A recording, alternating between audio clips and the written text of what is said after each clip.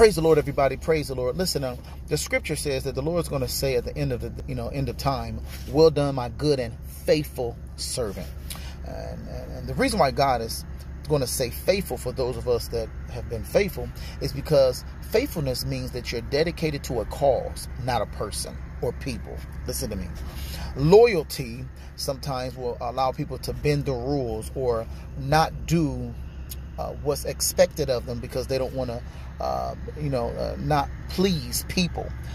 But when you're dedicated to a cause, watch this, the people might not be pleased at first, but they will be able to benefit for what God is doing in your life. Many people did not like Jesus, but Jesus was dedicated to the Father's will. And in that, we're all in a position to be saved. So I want to ask you something. Are you dedicated to the cause, even though people may lie on you? Because if you're loyal to people, when they lie on you, you're going to stop doing what God has called you to do. If you're loyal to people, you're not going to be all that God has called you to be. But when you're dedicated to a cause, it doesn't matter what it looks like. You know that people will benefit from the lifestyle that you've lived through Christ. That's why Martin Luther King was so important, because it didn't seem like what he was doing was mattered.